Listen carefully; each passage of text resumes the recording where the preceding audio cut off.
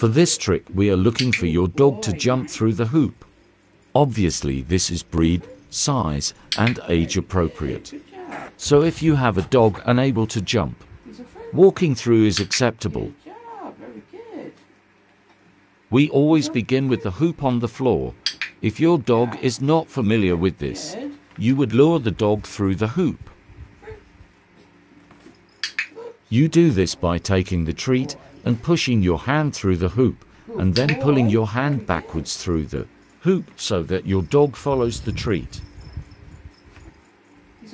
As they become more confident and as appropriate, you would then lift the hoop higher once they are able to jump through the hoop without luring.